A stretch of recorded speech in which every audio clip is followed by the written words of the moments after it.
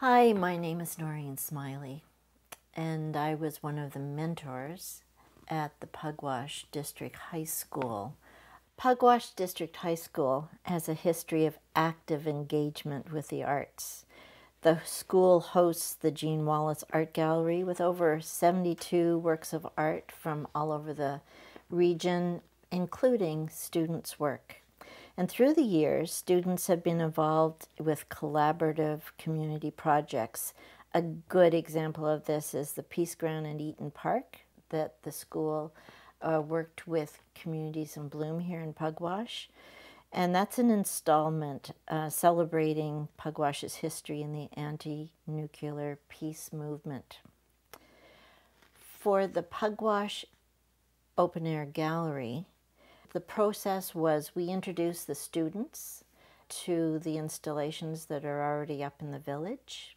And then in communication with art teacher Virginia King Tower, we invited her grade 10 to 12 visual arts students to submit proposals for a public art installation with the theme of community and belonging at this time in the world.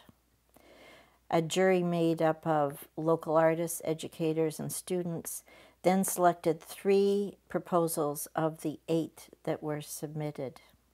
Over the next 2 months, the student teams refined their concepts, made decisions about art forms and mediums, and got to work creating with the support of 3 local artist mentors. When the work was done, a second jury determined the final art piece that best represented the school. And that ended up being an acrylic painting by Irene Zong and Rachel Trenum. So we hope they enjoyed this process, and we're very proud to have student work as part of the Open Air Gallery. My name is Rachel Trenum. I go to Pugwash District High School, and I am in grade 10 currently. I am an international student from China. I study in Pugwash District High School. To me, the art kind of represents like a piece of hope during like the pressures of like COVID. And so what I'm hoping is that some people will see that as well.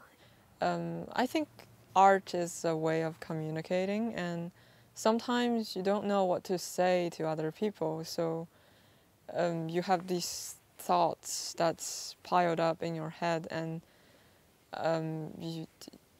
sometimes you just want to document it in the form of art. It documents my emotions and my thoughts.